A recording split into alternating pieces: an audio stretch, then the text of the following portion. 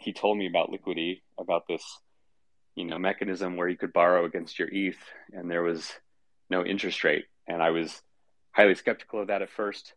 That sounded a little too good to be true, but I looked into it and understood how it worked, and it just seemed kind of magical. So I've just been a user, a customer. I moved some bank loans to Liquity. I used to be a customer of BlockFi, but the terms with Liquity are better now.